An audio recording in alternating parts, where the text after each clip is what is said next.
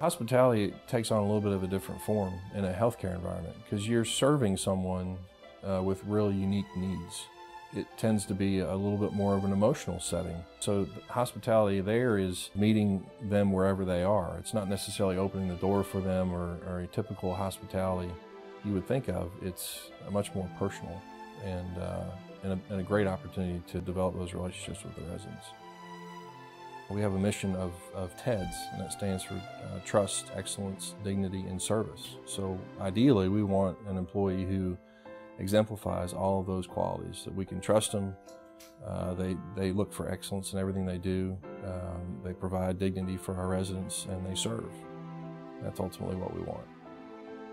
There are a lot of senior living communities out there, facilities, places you can work if you're a nurse, housekeeper, dietary staff.